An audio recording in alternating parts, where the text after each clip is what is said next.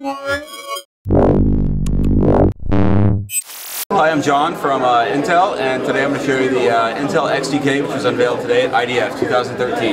So here you can see we've got a can rolling on the screen, and this is the XDK. So it's our emulator, which allows you to simulate your app on a device without actually having to put it on a device. So here you can see we're going to take advantage of the accelerometer, so we can take this and slide it and see that the gravity is still taking effect on the can.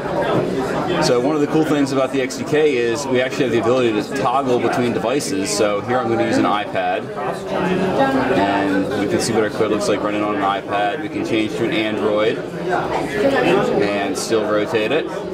So it's an emulator, but it's also an editor. So what we can do is we can open up the code here, and you can see this cross-platform development solution is nothing more than HTML and JavaScript. So we're going to make a quick edit here and change this to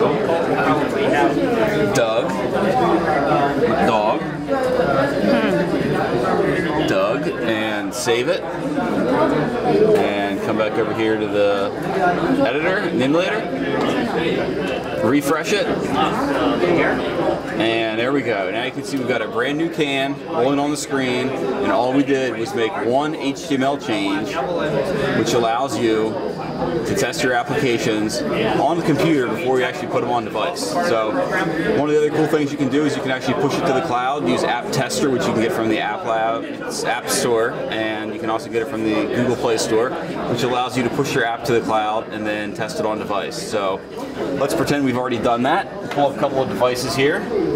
Here you can see we've got this exact same app running on an iPhone 5, running on a Galaxy S2, and unveiled at IDF is a Windows 8 tablet, all running the exact same code, running the exact same app, giving the exact same device on screen. Excellent. And where can you pick this up? You can actually sign up for an account at the, actually close the tab. Actually, let's see here. There you go. Software.intel.com/HTML5. You can get an account there and download the XDK, and you can get the XDK from the Google Chrome store as well. Perfect. Thanks so much for taking the time. Not a problem.